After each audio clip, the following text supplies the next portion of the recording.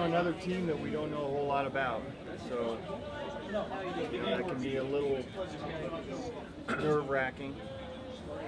Certainly the National League style of play, with our first games, without our DH, and our lineup's kind of built to have a DH in it. So there's some variables that come into play, but they are over the course of the season when you do play the interleague games at National League parks. But again, it's you feel like you have a better feeling after the first game when you play a team like that. How do you think your lineup matches up against Zach Wheeler? Well, I'm a little biased, but I think our lineup matches up good against anybody in a particular day. Again, though, we don't have that ninth guy in there that kind of lengthens our lineup a little bit, but I know he's been pitching really well, probably pitched his best game in the big leagues his last time out, and a very talented guy that they're very high on, so we're going to have to play well. You spent time in the Mets organization, a couple of years removed, coming back. What's your perception from the outside of what they're doing here now?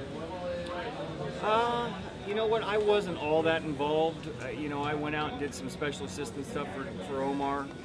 Would go see some players, but really wasn't, in talks about internally what was going on with them at that time. Knew a little bit more the next year based on the fact that I was in the interview process, but Sandy and those guys do a good job, and they're trying to do it the right way, build from in, make some trades, bring in some good young players, certainly like a guy like Wheeler tonight. Harvey's a guy that obviously hurt him some. So I think they're doing it the right way.